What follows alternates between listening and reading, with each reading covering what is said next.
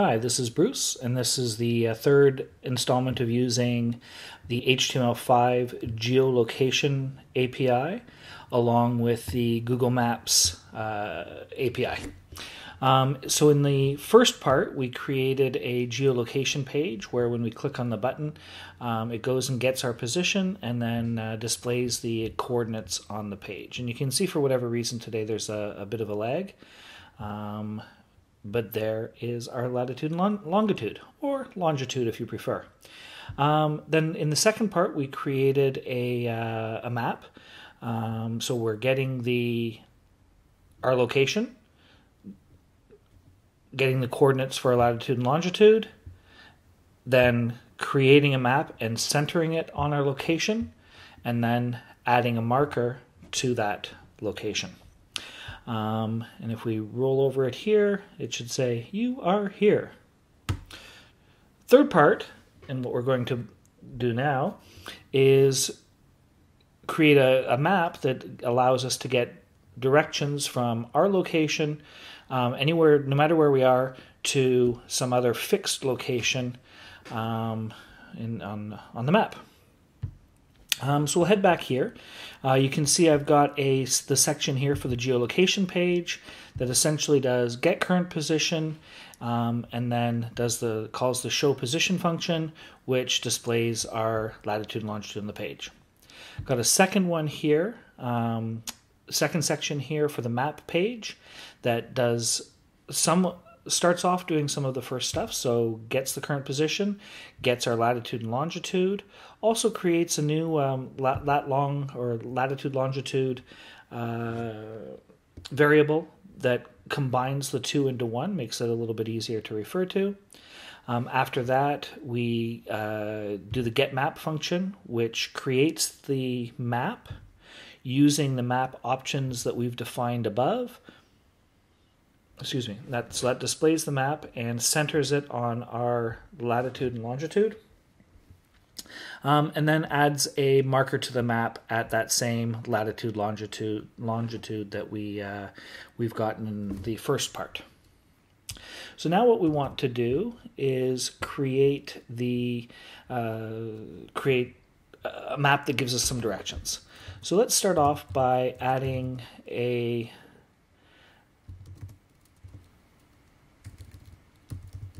div to our page. We'll call it directions canvas.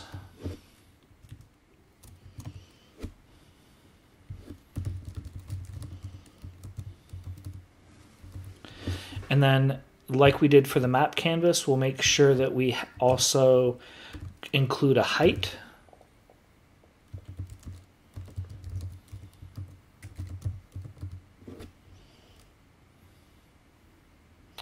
And I'll simplify this a little bit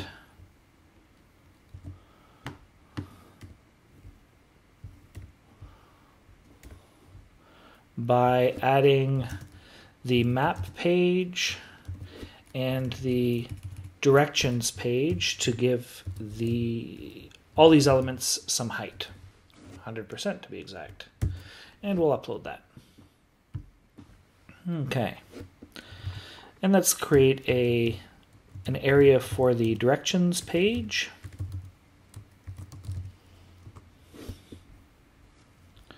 And get going. So first thing we'll do is we'll copy this. So on page init for the directions page, it will call get directions location. Okay. And so we'll start off like that. Now let's flip back over to my home page. We'll click on the example, and we could go in to find the directions service for Google Maps through here, but I've got a direct link right here. And there we can see we're in the developer's guide, under services, under directions, and with all the description of the how to use it, the options, some sample coding, etc., etc. And we'll come down here to where they've got kind of a full example of the code. So we'll just copy that. And then we should be good. And we'll paste that here. So we're creating some variables. So the directions display, then the directions service, and map, we'll call this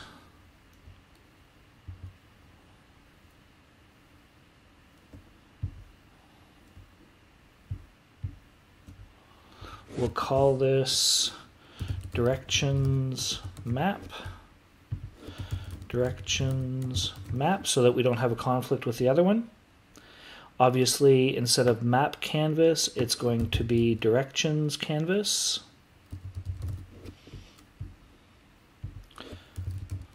We're going to add we're going to set the map on the directions map.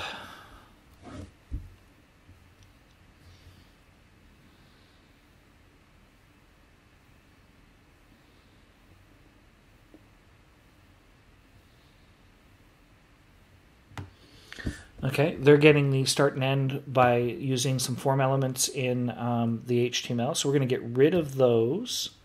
And really what we want to do is get our present location and substitute that in here. So we don't want to go to Chicago. We don't want to start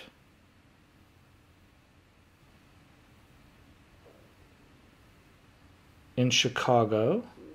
We want to start where we are. Okay.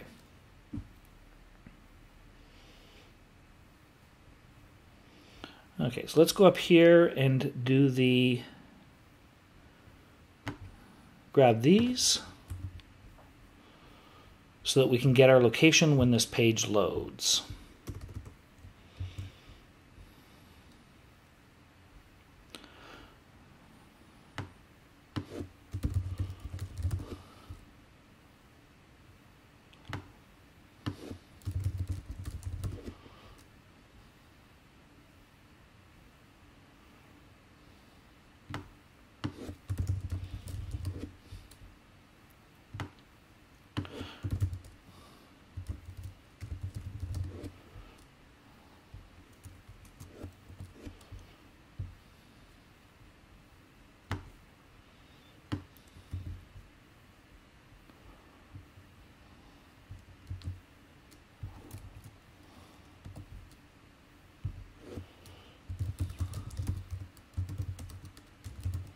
Okay, so I'm just updating things, making sure that we don't have any conflict. So let's see where I'm at here. So when the directions page inits, or when it initializes, then we're going to call the get directions location. So we're going to go up here, get directions location, and then we're going to get the current location, and then we're going to call the show directions position. If there's an error, obviously it will say geolocation is not supported, and that will appear in the directions canvas element on the page, in the div on the page. Show directions positions, we've got those lined up, and the position here, we can use that. We're just passing that. So I've got the directions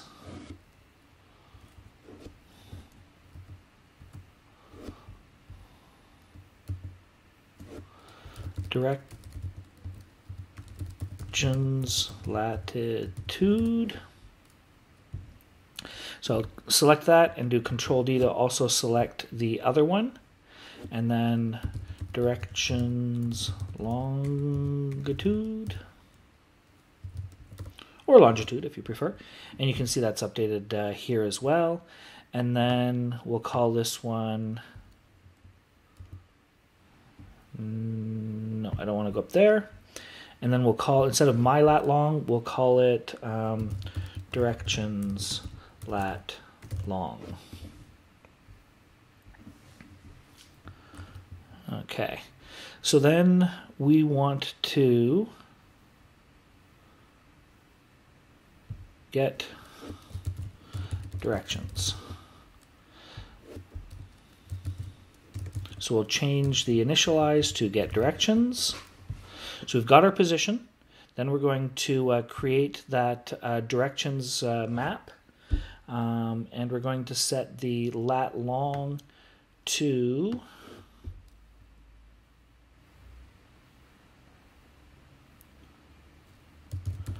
directions lat long.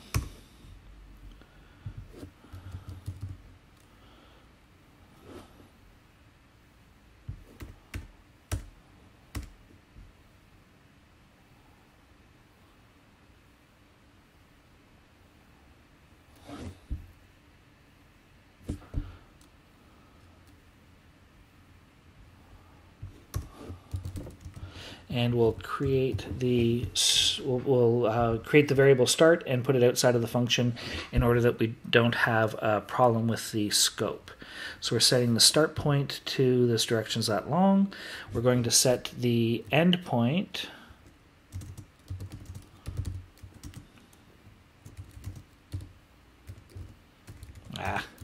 equals let's do 50.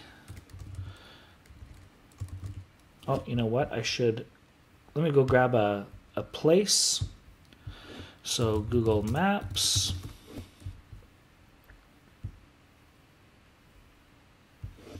And do 50 St. Catherine Street West. And we'll copy this. So we know we have the formatting of the address the way Google likes it.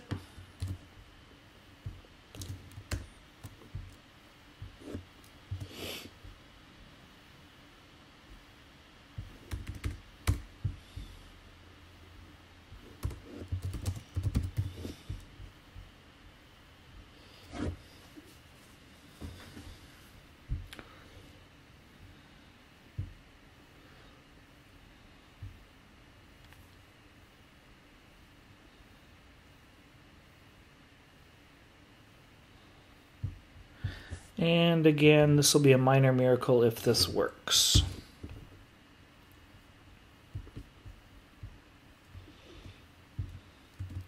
So refresh.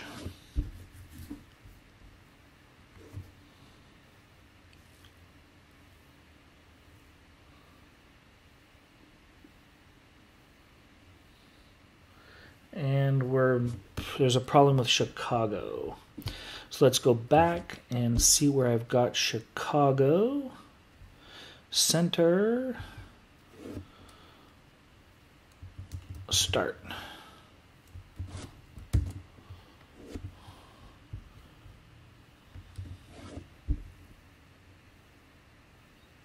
I noticed that I've got this directions lat long thing here, where I'm creating the combined latitude longitude, and then I've got it again here where I'm creating it, but I've already created it. So I'm going to get rid of this, and then obviously I can just set directly the start to be that combined latitude longitude that I've already created above up here. So if I save that and upload it,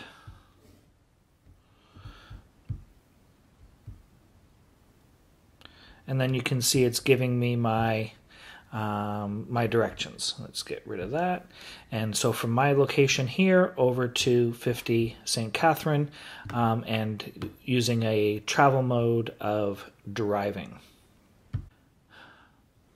If we wanted to, we could change our travel mode to transit.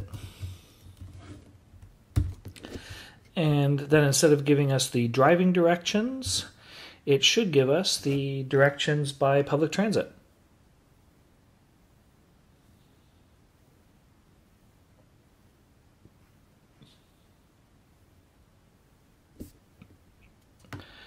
And there you go. So it's giving us directions by using the metro, and then finishing up by walking. I hope this helps.